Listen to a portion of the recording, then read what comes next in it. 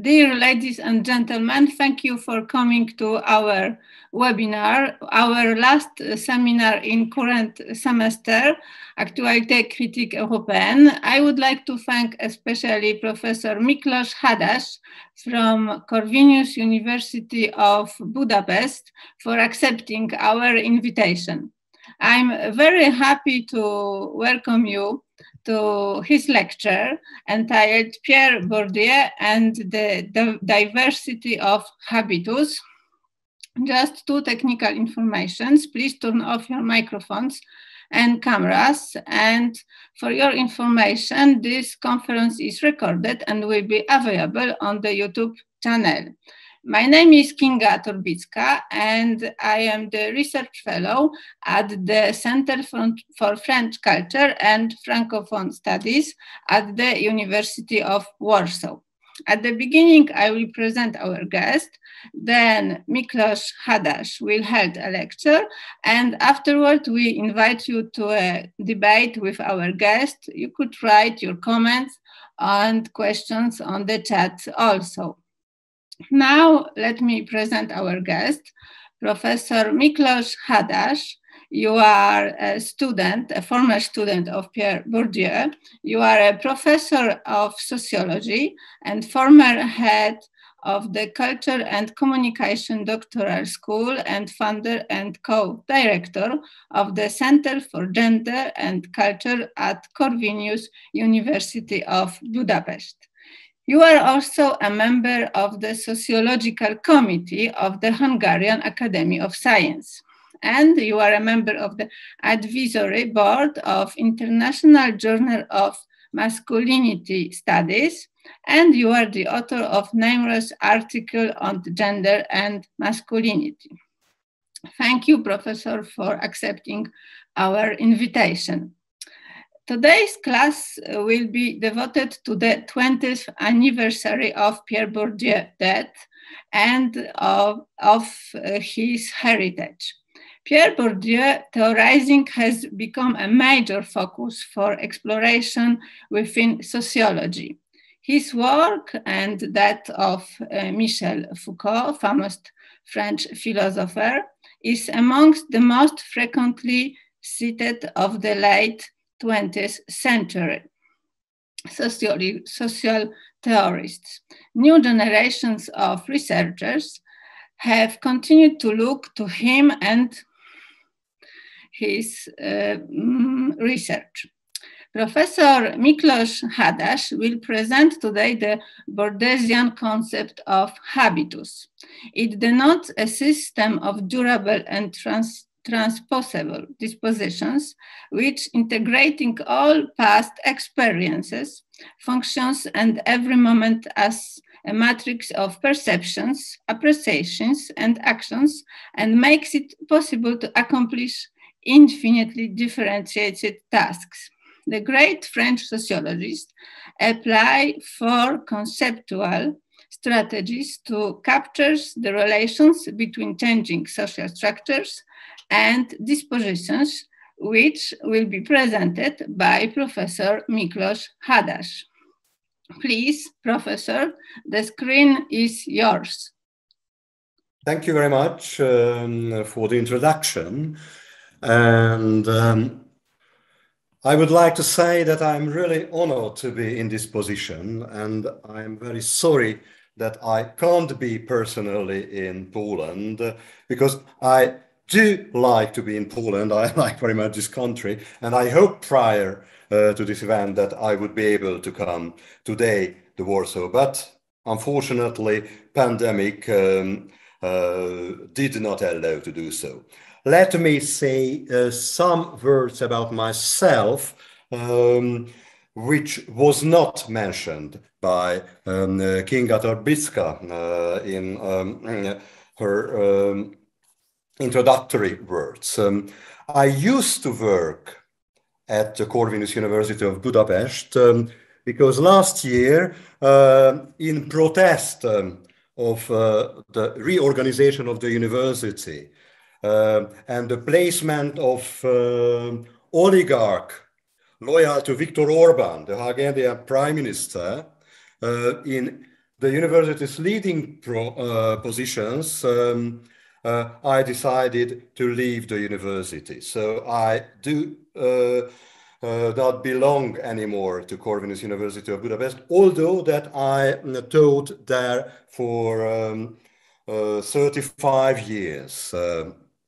That is my first remark. Second, that I recently published a book, and partly my talk will be based on this book, entitled Outlines of a Theory of Plural Habitus, Bourdieu Revisited. It was recently published by Routledge edition in English, and I would like to rethink certain elements of the Bourdieusian conceptual framework in this book. And finally, as you could hear, I am a representative of the studies of on men and masculinities. And in this respect, I have a good news and a bad news. The good news is that I am the best expert of the studies on men and masculinities in Hungary. The bad news is that there is no other expert of these studies, so you have to be careful with me if I would like to overestimate myself. Okay, let me say something about Bourdieu himself, because precisely 20 years ago, on the 25th of January, died Pierre Bourdieu, who is even 20 years after his death, is the most often referred sociologist in the world. It is a huge merit, and I'm very happy that I was a pupil of Bourdieu in the mid-80s in Paris, and I'm a witness that his oeuvre is a real common sociological treasure for all of us, and it is one of the most stimulating and complex theoretical directions ever in our discipline. So I'm really feel happy to be his pupil, because when I was in Paris and when he was in the position of the directeur de thèse, I had a feeling that I am near to a genius. He was really a genius, a sociological and a human genius. So I am really appreciate his work. However, I will not produce actually a kind of epigon-like exegetical discourse on Bourdieu. I will have critical remarks on him. And I will have critical remarks on his habitus theory. Although I would like to underline that I have tried to adapt a path which, or that is a prolongation proper of the path he had taken towards the end of his life. So in a certain sense, I'm standing on the shoulders of Bourdieu, while I try in certain respect criticizing him. Okay, here you can see the structure of my talk. It is a very simple tripartite structure. First, I will try to define the habitus term, although that I think that most of you are familiar with the term, but I think and I hope that I will be able to add something to your previous knowledge as far as the definition of habitus concept is concerned. Second, I will make some critical comments on the Bourdieusian use of this concept. And finally, I will speak about approaches, including my book, tries to deal with the diversity and plurality of the habitus. So you might see here the definition of habitus, which was part of my abstract too. That is a well-known definition, namely that habitus is a system of durable and transposable dispositions, which integrating... I'm sorry, Miklós Hadas, but we don't see your screen. We see only the first one. Okay, you don't see.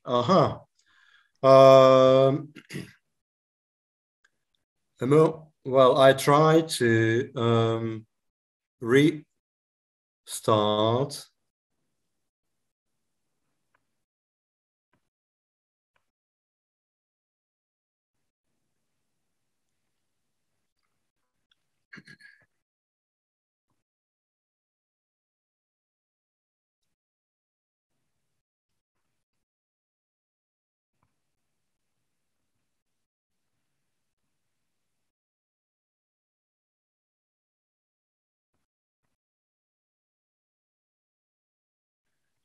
What are you seeing right now? Now it's okay. We see the first. Yes, now we see the habitus you see definition. The habitus definition. Okay. Yes. So you can read, you can follow the written version of my talk, although that I will add several things to my written text. So habitus is defined by Pierre Bourdieu as a system of durable and transposable dispositions, which functions at every moment as a matrix of perceptions, appreciations, and actions. So that is the most important element of the habitus definition. As you may know, the functioning of habitus is often explained by the metaphor of sense of the game by Pierre Bourdieu. What do we mean by this metaphor? We can also use the metaphor of musical sense. These terms refer to certain situations when, for instance, a musician invents a cadence or starts to improvise. He or she automatically activates his incorporated musical dispositions, which might be identified as stylistic conventions. And these improvisations are based on many tens of thousands of hours of training, repetitions, repetitive training. The sense of the game, the sense of football, the sense of the ball is the same. When, for instance, Lewandowski kicks the ball, this action, this very action is also based on tens of thousands of hours trainings and repetitive practice. And as a result of this repetitive practice, we have automatisms, and we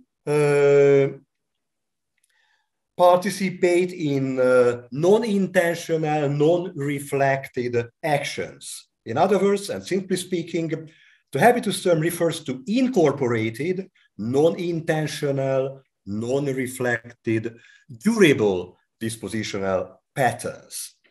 As you may also know, by using the concept, Bourdieu intended to take a stand against several paradigms. He was not the first one who introduced the term.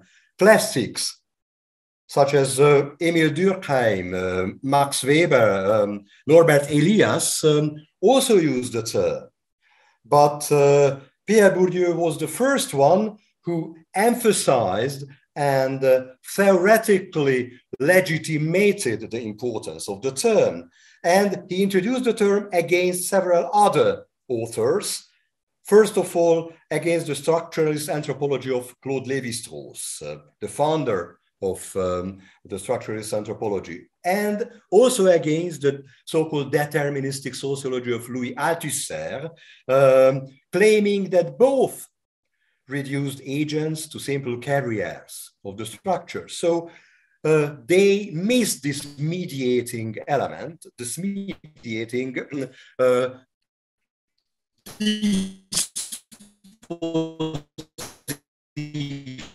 dispositional elements.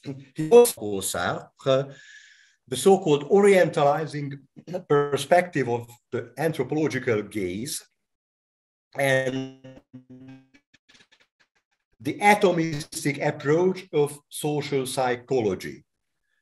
But first and foremost, he targeted in his critique the so-called individualist finalism of economic approaches, and first of all, the rational choice theory, which, based on the image of Homo economicus, interpreted social practice as an interest-driven, goal-oriented, profit maximizing. This is the context of the introduction of the habitus term. And let me say, or let me emphasize or underline three elements, or deep, if you want, the epistemological significance of the concept. Habitus suggests, the concept of habitus suggests that social praxis is not only a rational action, but is based and arises from non-conscious, non-reflexive drives. When we speak about habitus, we should think of impulses, feelings, senses, urges, or proclivities. Second, it is a mediating category, implying that there is no direct link between social structures and social actions. That was the target of his critique concerning Lévi-Strauss and Althusser. So habitus mediates, theoretically mediates between structure and action. If you want, it is a kind of strategy to resolve the so-called micro-macro link, which is one of the most important problems of sociological theorizing. And finally, this term is also important because this mediating element illustrates that habitus might be transferred from one area of practice to another area of practice. So habitus is present in all life spheres, or in all spheres, in all fields. I think it is also a very important element of the term. Well, we should know, and sometimes it is confused in the literature, and there are several authors who do not make a clear difference between habitus and identity. But we should make a difference between the two, because habitus is not the same as identity, because as I have mentioned earlier, habitus refers to it as well, then it denotes consciously assumed and usually declared elements of social practice, indicating national, religious, occupational, territorial, etc. dimensions of social embeddedness. And we should also distinguish between dispositional and rational action. Habitus does refer only to dispositional action, but this fact does not exclude that in social reality, there are rational actions. In a certain sense, all of us are both rational and dispositional actors, both rational and both goal-oriented and non-goal-oriented persons. So we should refer to the dispositional aspect of the social action. And here you can find another terrible quotation, namely that habitus is a structuring, structured structure. It sounds awful, but I don't think that it is so difficult to understand this definition that the habitus is a structured structure. It means that our dispositions, our incorporated automatisms are conditioned, determined by our social background. If we are peasants, if we are offsprings of a middle-class family, this surrounding, this embeddedness will structure our behavior, will structure our dispositions. And what does the structuring structure part of the definition means? It means simply that our habitus, our automatisms structure the practice. When Lewandowski kicks the balls, he structures the practice. He does a certain kind of activity, and this activity can be observed, can be distinguished and classified by other actors. And this is part of the social universe which surrounds us. So Bourdieu also says in this definition, which is from Distinction, Distinction was published in French in 1979. There are two English translations since, and I think this is his opus magnum, his most important book. So he also writes that these habitus, these structuring structure, are objectively harmonized and objectively orchestrated. In other words, the Bourdieusian habitus is usually homogeneous, a homogeneous entity, and the homogeneity is defined on a class basis. Okay, that was the first part of my talk. I do hope that more or less that this is more or less clear what is the meaning of this term. Let me have some critical remarks on the Bourdieusian use of the habitus concept. The first quotation is from Masculine Domination. Masculine Domination, La Domination Masculine is the original title, was published in French in 1998. It is one of his last books, and it is his most successful books, which was published in more than 100,000 copies, which is a stellar number in case of social scientific publications. So in Masculine Domination, he writes that dispositions are inseparable from the structures that produce and reproduce them. It is quite obvious. If, and it logically follows, that as structures change, so do dispositions.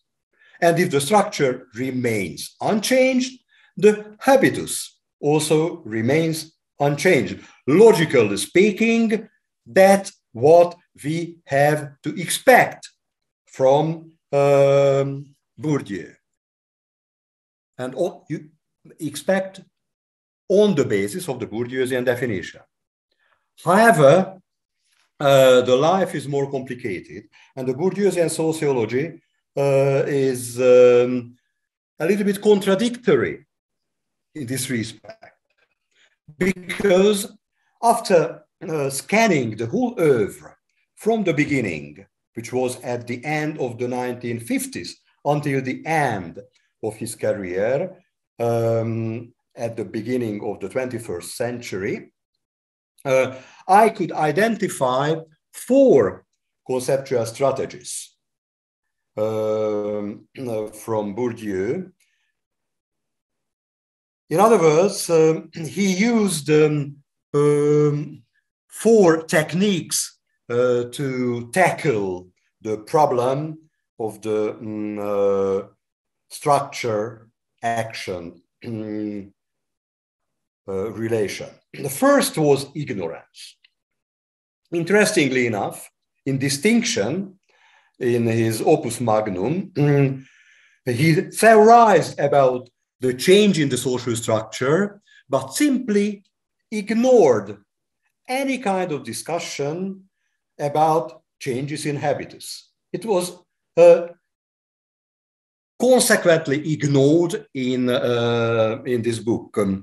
He elaborated in distinction a so-called theory about the changing social structure. It is identified as the translational reproduction of social structure, according to which all social groups move into the same direction, and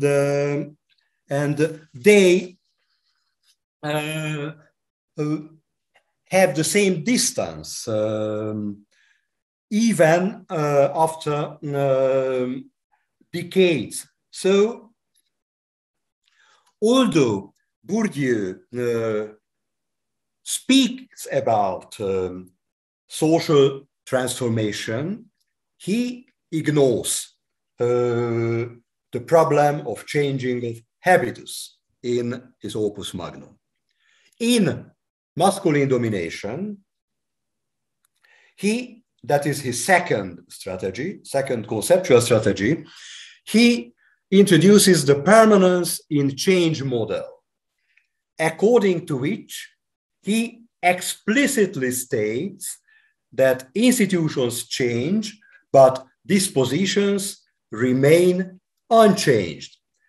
In other words, and that is the main thesis of Masculine Domination, the gap between the genders in the long run is standard. There is a standard gap. Men and women are separated from the same distance in the long run from each other. And interestingly, he states in the book that dispositions remain unchanged, and masculine domination is a universal phenomena which can be observed in the long run from the Middle Ages until the end of the 20th century. I don't think that this claim is defendable. I've written on the long-term transformation of the gender order, and especially on the long-term transformation of masculine dispositions. And I try to prove that Bourdieu's permanence in change model is wrong, not only wrong, but logically incoherent. His third strategy, which is mainly used at the beginning of his career, in the early 60s, 1960s, when he writes about Algeria and Béarn. Béarn is the region where he was born in southern France. It's a poor region near the Spanish border with a special local dialect. So when he writes about this peasant universe, he introduces two very interesting terms: hysteresis and Don Quixote effect.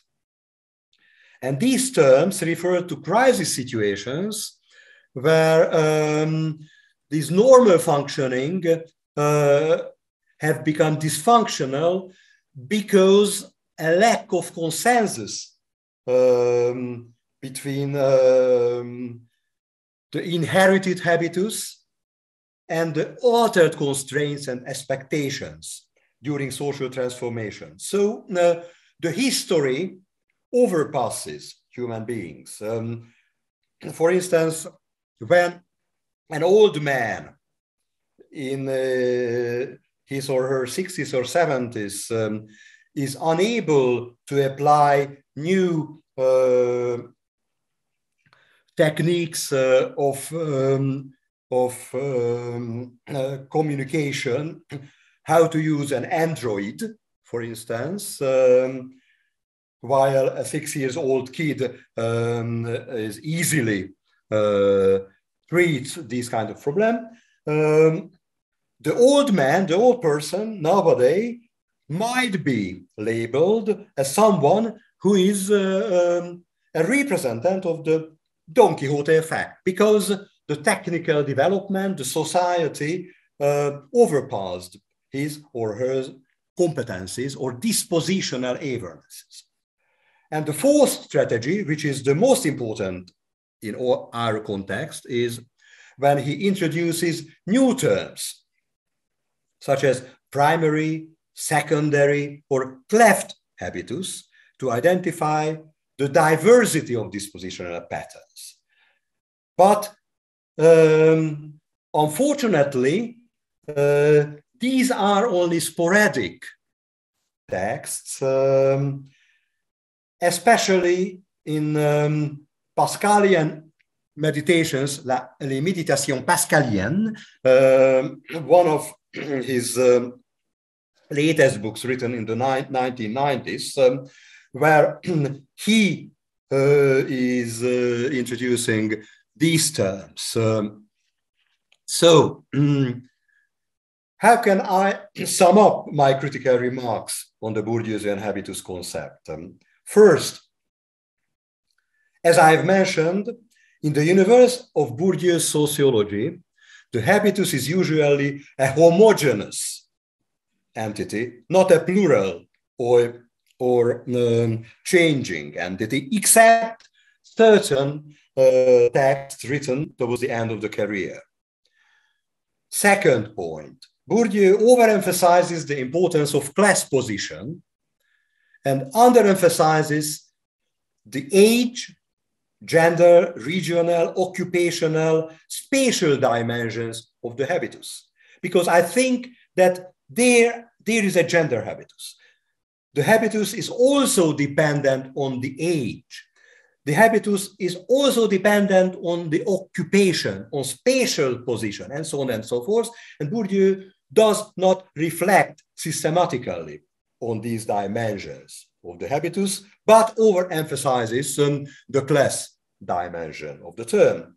Third element, in my opinion, the bodily dimensions, the term incorporation refers to this bodily dimension, are not sophisticated enough. The Bourdieusian agent has no biological needs, no emotions, no passions, no spiritual experiences. The Bourdieusian agent does not feel shame, does not grow old or experience faithful loves or friendships. So this is the big difference between Pierre Bourdieu and Norbert Elias, who in a revolutionary manner, even in the 1930s, in his opus magnum on the process of civilization, he takes into account these elements: biological needs, emotions, passions, shame, age, love, and so on and so forth. So there is a chance to widen the scope, the horizon of the habitus term. And finally, Bourdieu does not study long-term historical processes, or if so, it is really problematic, as in the case of masculine domination. But I would like to emphasize that he has elaborated excellent concept. Hysteresis, Don Quixote effect, primary, secondary, or cleft habitus were introduced by Bourdieu in the late 1990s. And around the turn of the millennium, in his lectures at the Collège de France, he often emphasized and he often used these terms. For instance, he has a posthumous book on money based on his lectures in 2000 at the Collège de France, where he employs and applies the cleft habitus term as far as money is concerned. So I'm convinced that had he not been prevented from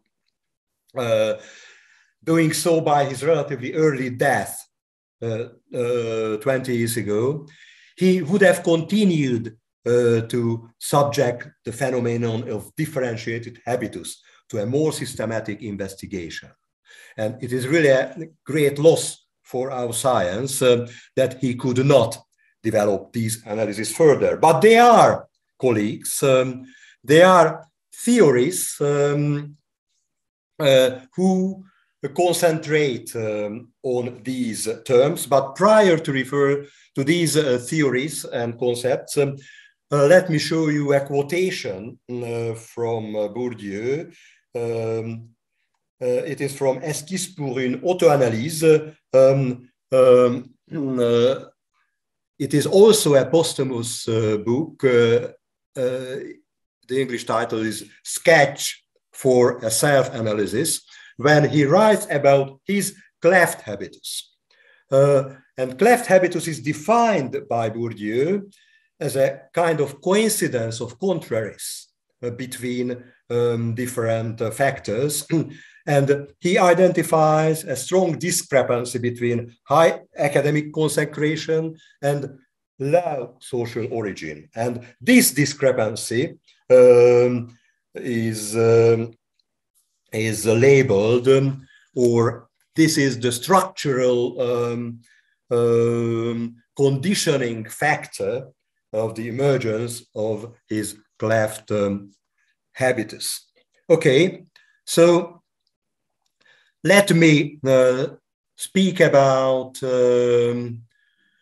some approaches that concentrate on the diversity and plurality of the habitus.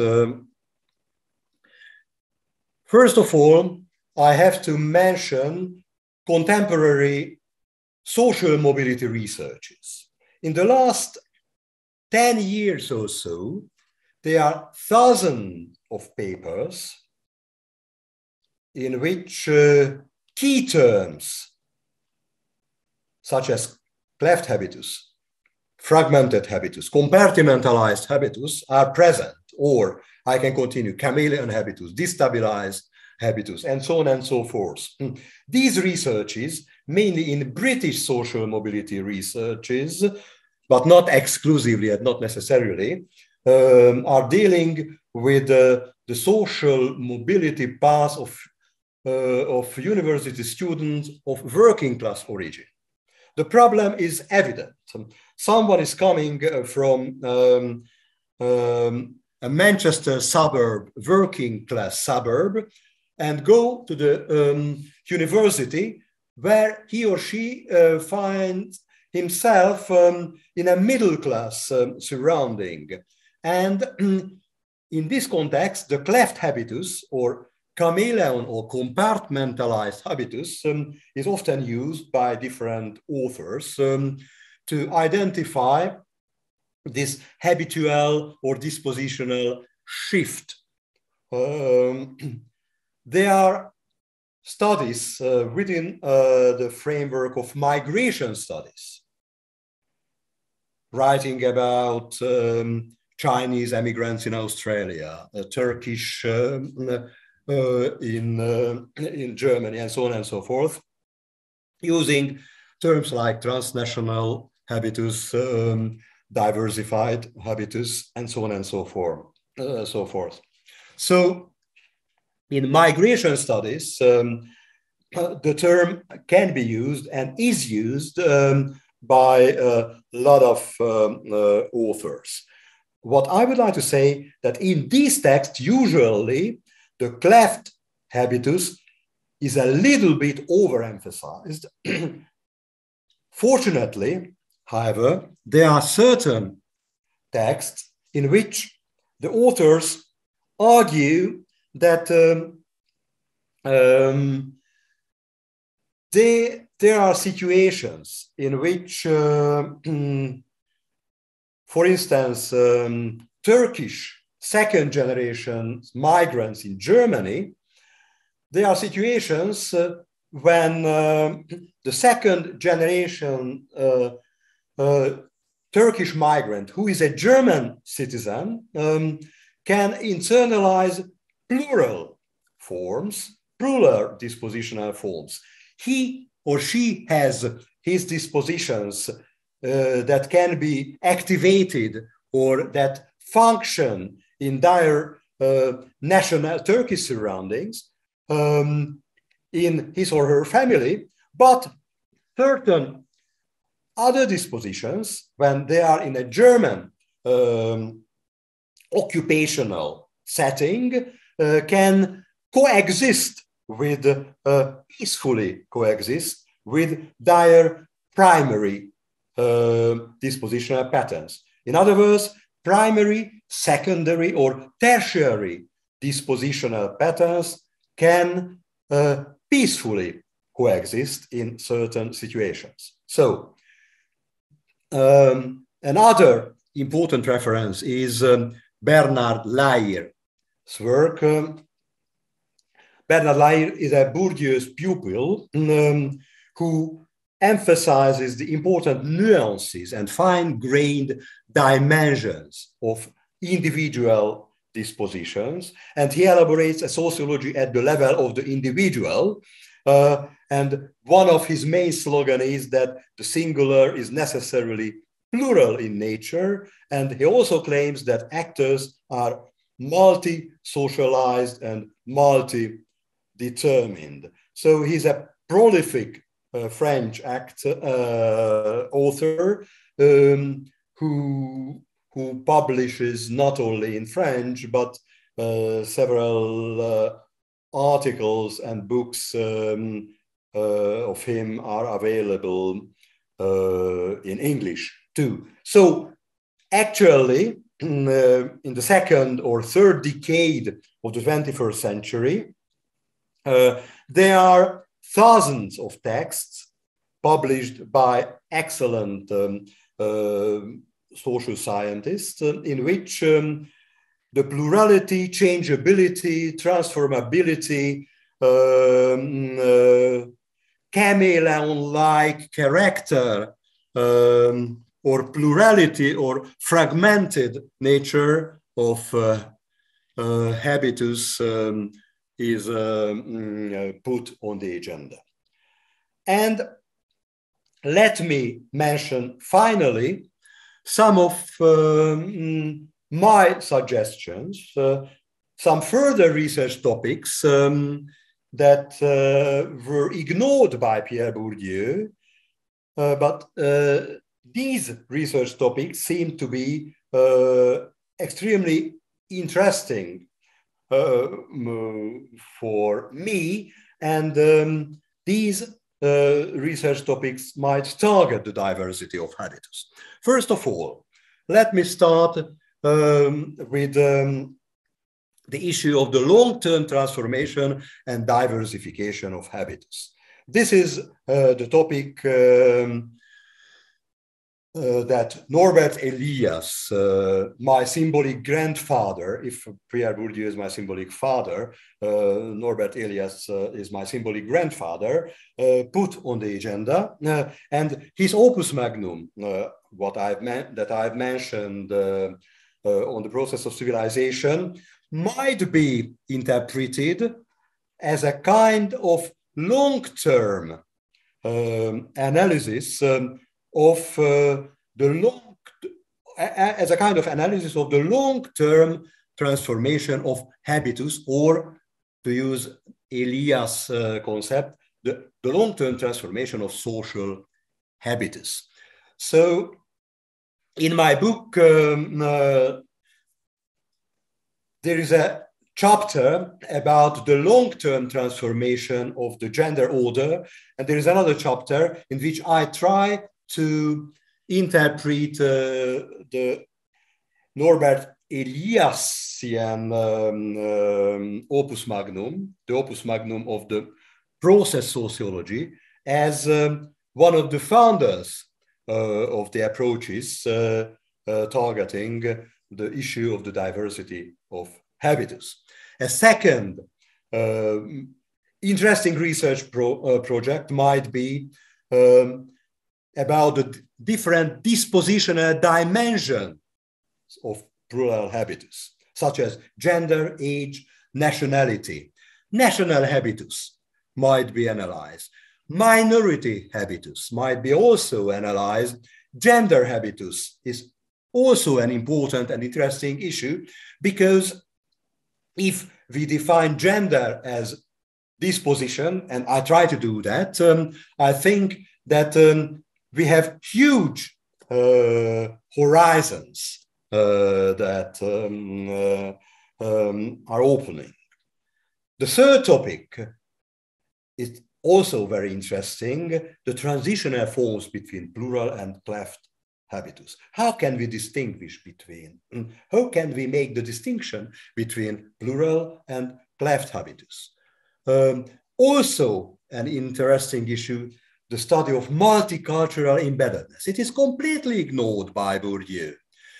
In the 21st century, there are hundreds of millions with multiple mother tongues. There are hundreds or tens of millions who belong to the third culture kids category, or globally mobile persons. And I think that in this context, we can also try to use this term. Another issue might be the transgender and queer habitus. When gender is transformed, or queer habitus, when gender is transitory and changing and is a kind of performative activity, I think that we have a lot to say if we try to use the plural habitus or diverse habitus term. Similarly, transitional areas between identity and habitus, between dispositional and rational actions, are also very interesting issues, and I plan to deal with these kind of problems. And another issue which is not taken into account by Bourdieu is the problem of habitus inculcation. Because I think there are different types and there are different institutions of the habitus inculcations. There are religious communities, there are military or sports institutions. In this context, we will internalize different forms. We will inculcate different forms of habitus. In other words, we can make a distinction between duration, form, and extent of habitus inculcation. And we can confront total disposition drill with partial disposition drill. What does that mean? If I speak about total disposition drill, the term can be applied to vocations in which wearing a uniform is mandatory. So priests, police, soldiers are subject of a kind of total disposition drill. But we can distinguish this total disposition drill from partial disposition drill. For instance, a medieval knight subordinates himself to the lord. he fulfills his duties of vassalage. But when he is away, he can give vent to the drives of his uncivilized libido dominandi. So he can exert a kind of dispositional relaxation. It is also an interesting term, dispositional relaxation.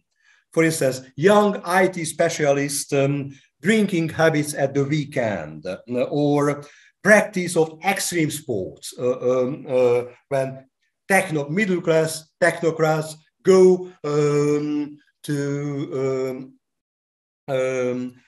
bungee jumping or paddling on wide waters, and so on and so forth. These activities, if we put it into this dispositional context, might be labeled as dispositional relaxations. Another issue, which is not taken into account by Bourdieu, is the interrelation between life cycles and habitus. In our life, there are rites of passage. We have a diploma. We become father, mother.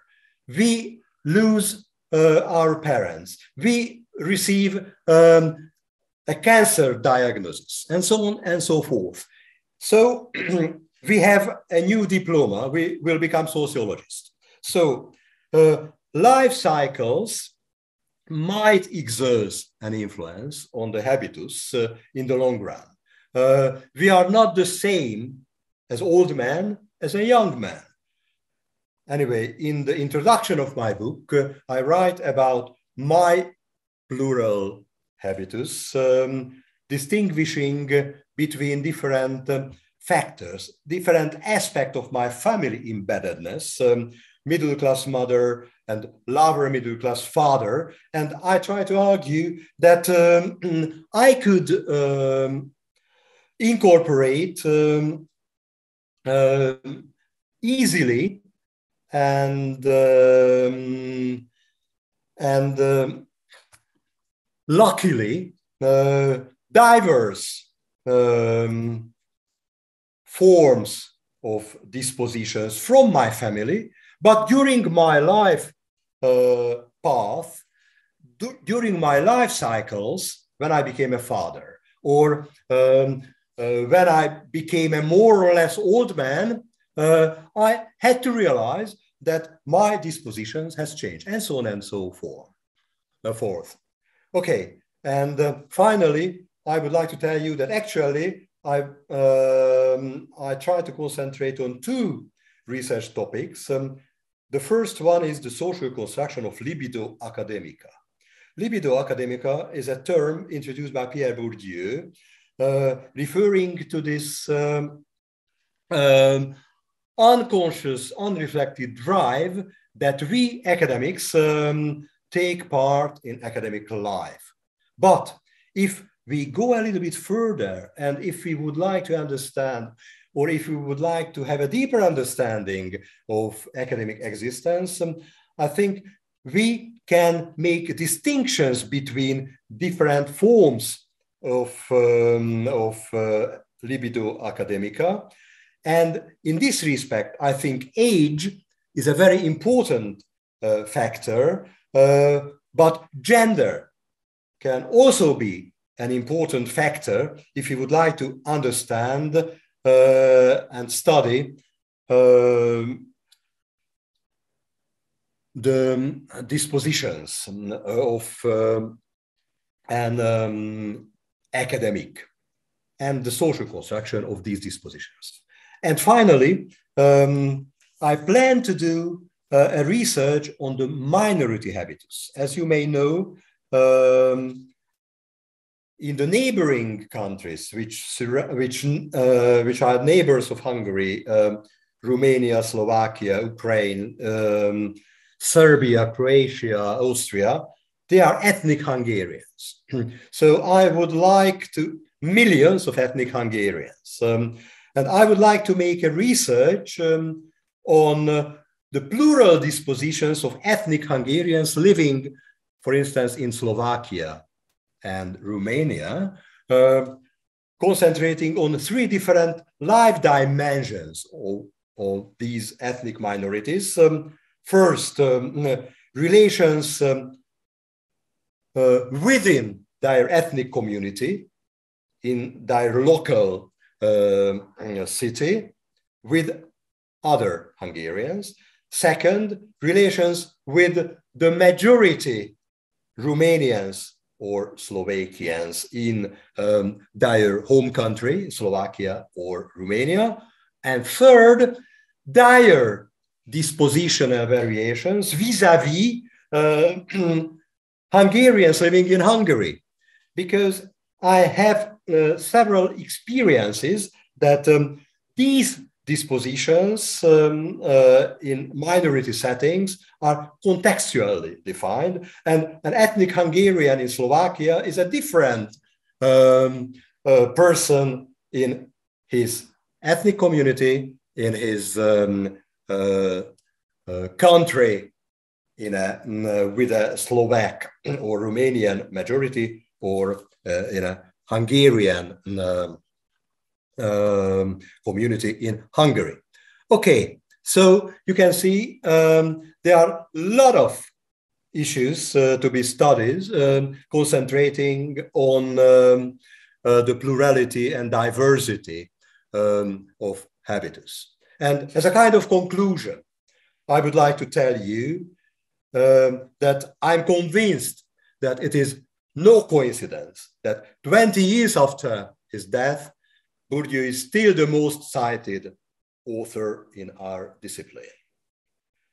And I keep on repeating that despite my critical stance, I have accepted several elements of Bourdieu's conceptual framework, and I have adopted a path that constitutes a prolongation proper of the one he had taken towards the end of his life. And finally, I would be delighted to find Polish colleagues or students who are willing to take part in research on the plurality and diversity of habitus. Thank you very much. Thank you very much, Professor Miklós Hadas, for your very interesting lecture on the Pierre Bourdieu heritage and for explaining us your perspective, your perception of the habitus of Pierre Bourdieu. Please, now it's a time for question and answer session. You could write your question or comments on the chat or ask directly to Professor Miklós Hadas. Please to be free. You are welcome. Yes, you are welcome, and we invite you to ask the question. It is a very exceptionally occasion to ask your question to Professor Miklós Hadas. So maybe I will start. I am not the specialist on the Pierre Bourdieu because I am the specialist on the security, European security in Europe. But I would like to ask you, what do you think, does the pandemic change the perception of the habitus and maybe change the dispositions that you mentioned on your presentation? Well, it's a good question. I'm really grateful to you because your question helped me to point out that dispositional changes cannot be identified on the short run. So we can't say that last year our life was determined by this awful pandemic, and next year our dispositions will be different. But I think that in the medium run and in the long run, I think that these kind of events, these kind of pandemics might exert an influence on our dispositions. What can I imagine? Namely, that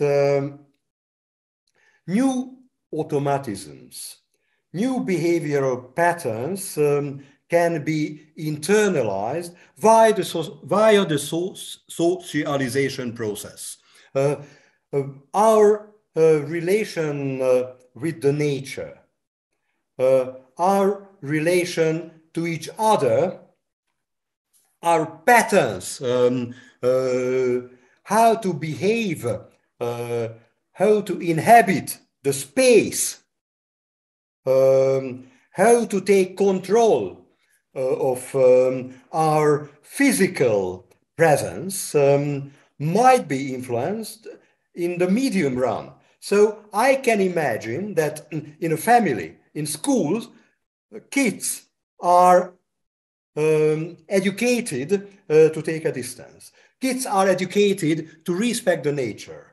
Kids are educated to take into account certain elements on the basis of which we can live in a world in which sustainable development, in the largest sense of the term, is a key element.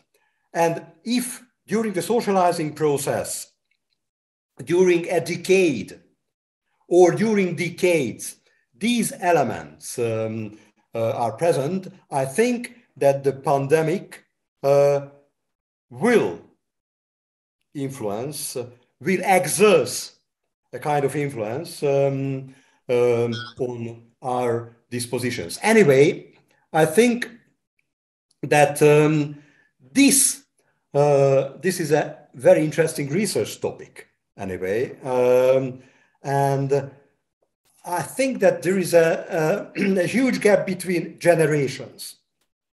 For instance, my son, who is a university student and studies sustainable development, the fact itself that a young man in Europe chooses to study sustainable development, and his relation to nature, to the nature in general, is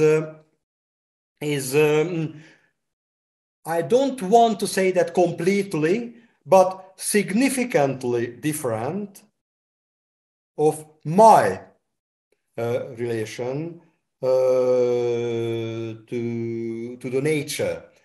And I think that our father-son relationship might be a good indicator of this generational gap, an incorporated generational gap as a structural constraint of the changing social and cultural relation to the nature and to each other, and so on and so forth. So it is a very interesting and important question. And the main point is that if we bear in mind that dispositions function in the medium and the long run, interesting researches might be formulated and done. Thank you very much, Professor. I think we have one question from Professor Marta Buchholz, please. Yes, thank you. Thank you, and hello, Miklós, and it's such a pleasure. Nice to see you, Marta.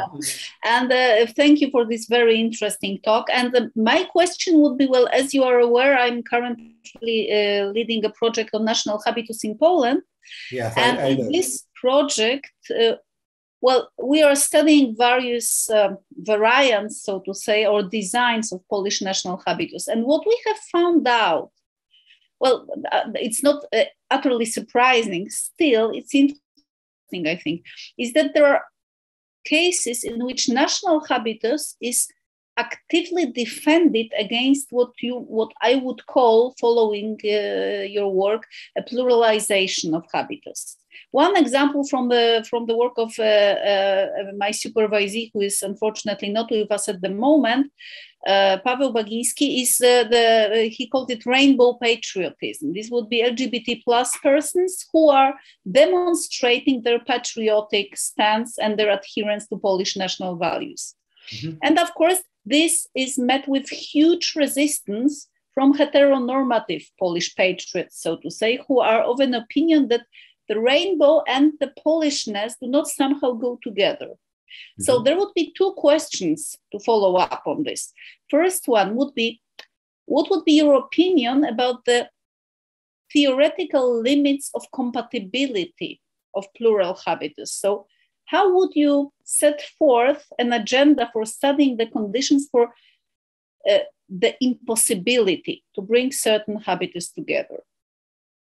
And the second question would be, well, would you say that the pluralization of habitus, or the realization of the plurality of habitus, more accurately speaking, would in fact lead to more reflexivity in our self-perception as carriers of certain habitus? If I am currently aware that my habitus as a Polish patriot, a heteronormative Polish patriotic woman, can be shared by a person who is not heteronormative, who is very different from me, but at the same time, a very same kind of person in a way, does it contribute to my reflexivity rising, so to say, and the reflexivity of my habitus, per consequence, rising? Or does it contribute to a different construction of habitus that would be more exclusive, that would in fact actively defend others from joining me in my, in this case, national habitus? So that would be my question, and thank you again. Okay, I'm not sure whether I will be able to give you a correct answer, because your questions are extremely difficult,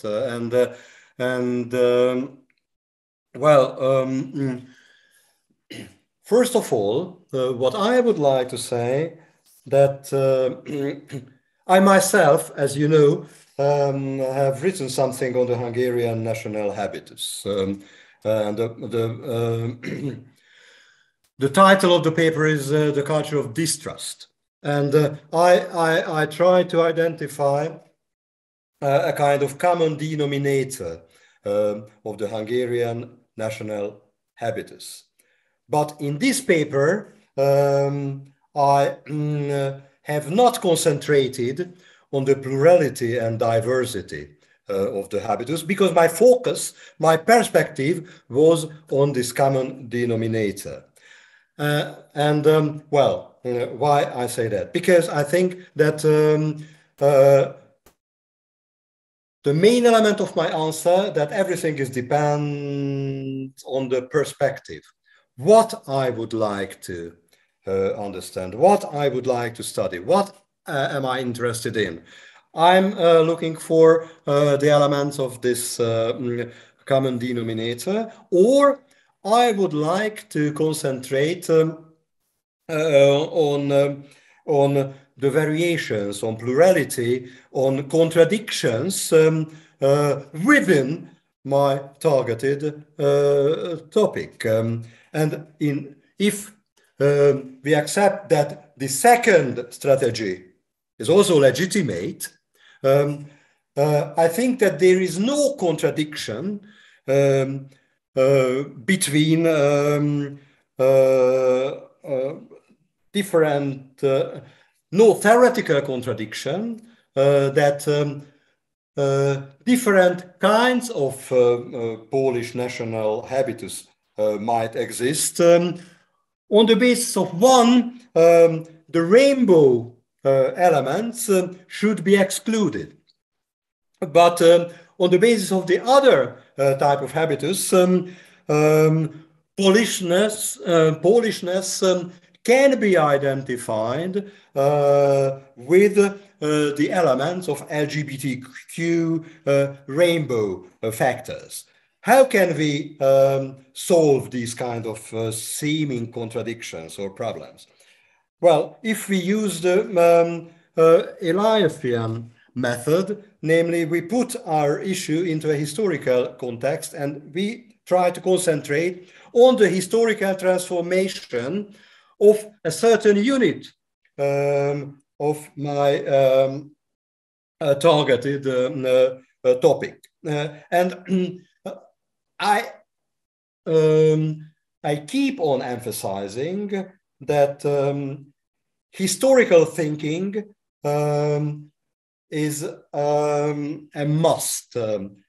And if we accept that historical thinking, on the basis of historical thinking, we will produce different sub-units in our research topics, I think that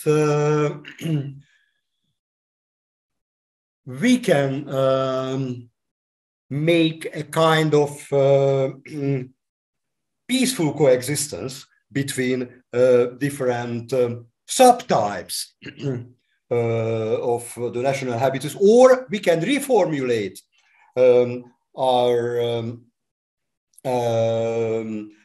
claims, namely that the national habitus as such, the Polish habitus is as such, is a diversified, historically constructed, historically changing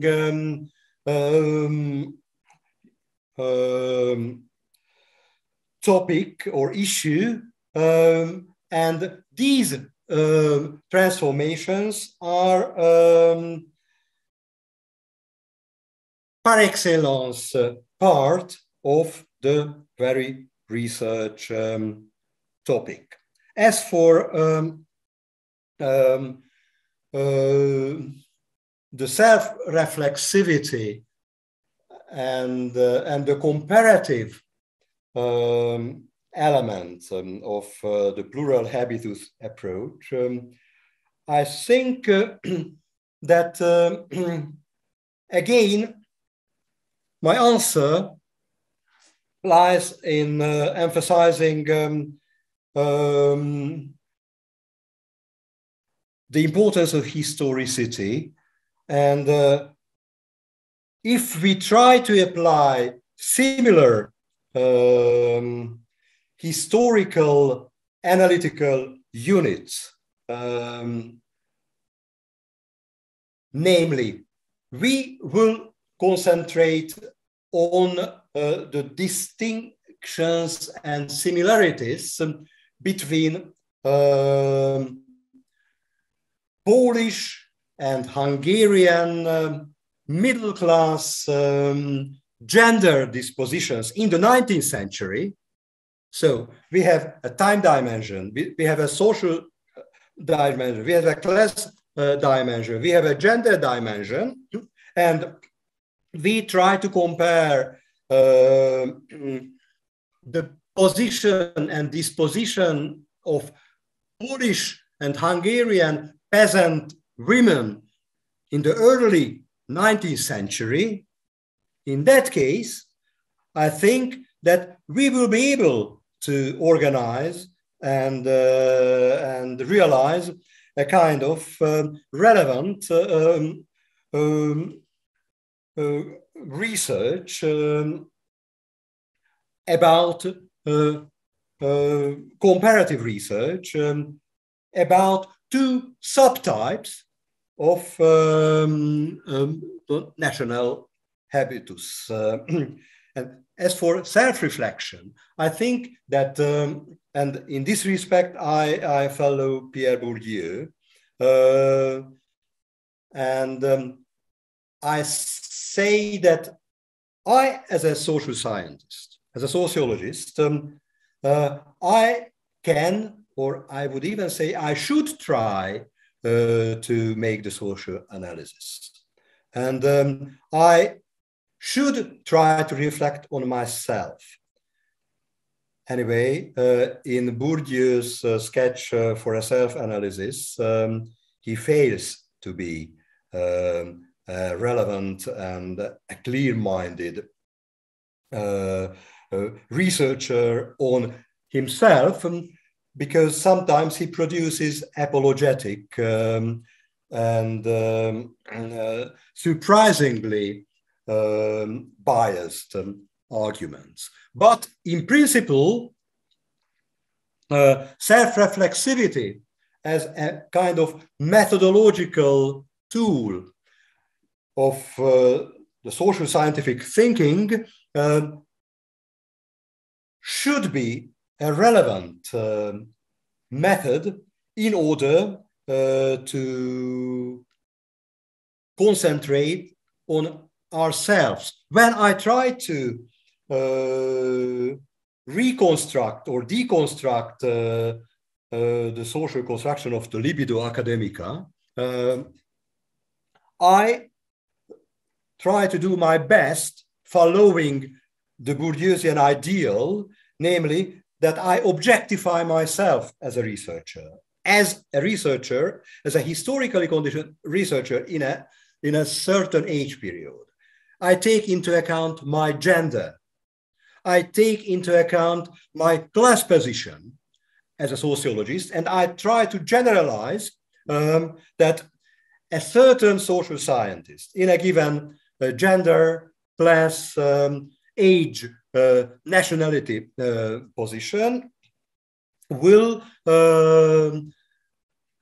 represent certain given dispositional traits. So, in other words, I think that even that Bourdieu was unable to practice self-analysis or social analysis correctly, the method as such, self-reflexivity is a useful tool for all of us social scientists, students of social sciences, if we want to make researches, because I think that we should see the limits of our embeddedness,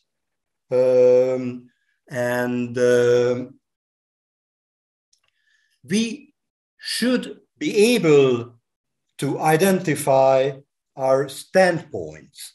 In this respect, I follow the strategy of the standpoint feminism, saying that we always have to define our position as a knowledge producer prior to start any kind of research. So this is an epistemological condition of the objective approach. In this respect, I follow Donna Haraway, who is a brilliant feminist epistemologist and philosopher of science. Okay, so shortly, I think that historicity is the main condition of the relevant, of making a relevant comparative research, and plurality should be studies if we suppose that national habitus, if we do not concentrate on the common denominator of the national habitus, but on the local and dispositional variations, or if you want, subdimensions, the identified subdimensions of the national habitus should also be taken into account. So if I study Polish habitus, I have to distinguish between masculine, feminine, middle class, lower class southern, northern, urban, etc., factors. And in this case, we will have a diversified, pluralized, historically conditioned image about the permanent transformation of the national habitus. Okay, well. Thank you very much. There is some another questions to Professor Miklós Hadas? Students, I would like to hear students' question. I'd be really happy if some of the students could raise any kind of questions, even critical questions or comments, or yes. Personal narratives can also be interesting for all of us.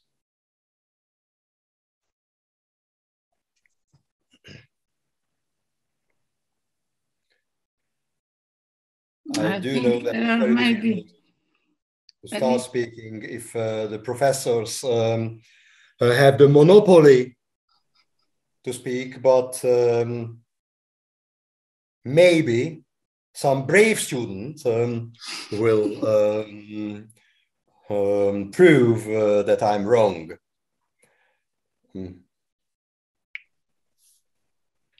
I think they are a little intimidated by you, so. I don't want to intimidate. No, I don't.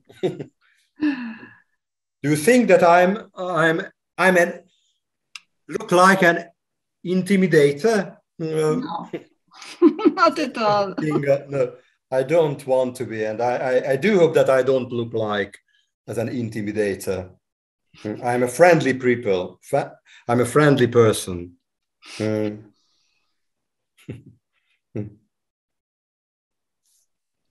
So if there is no question, maybe we will stop there. And I hope that we will see next time, maybe personally in person in Warsaw.